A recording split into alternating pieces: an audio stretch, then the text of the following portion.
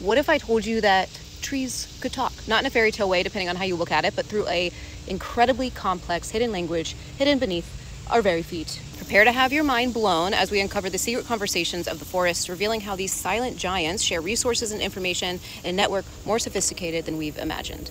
Back in the late 1990s, forest ecologist Dr. Suzanne Simard shook the scientific world with her discovery of the Wood Wide Web, a massive underground fungal network that connects trees. Through this mycorrhizal network, trees exchange water, nutrients, and even chemical signals. Think of it as the forest's internet, where cooperation is the one rule of survival. Here's where it gets wild. When one tree is stressed, say by drought or pest, it can signal others through these underground fungal highways.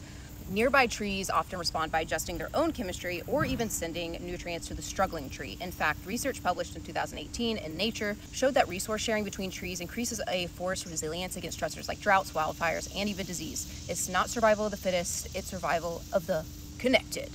And forests don't just share resources, they also share memory. Older mother trees, the giants of the forest, have deeper root systems and more fungal connections. Studies by Simard and her colleagues at the University of British Columbia found that these elders act as information hubs, passing on critical survival data to seedlings.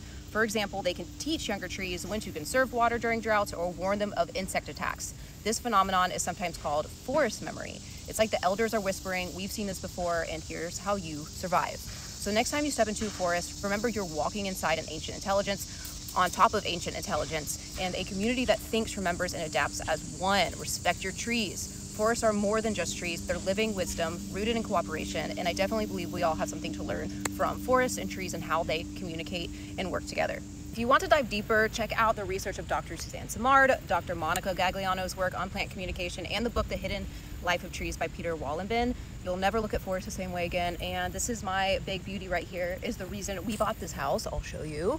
Look at this. Look at this baby. Definitely not a baby, but this is one of my favorite trees. Bye, friends.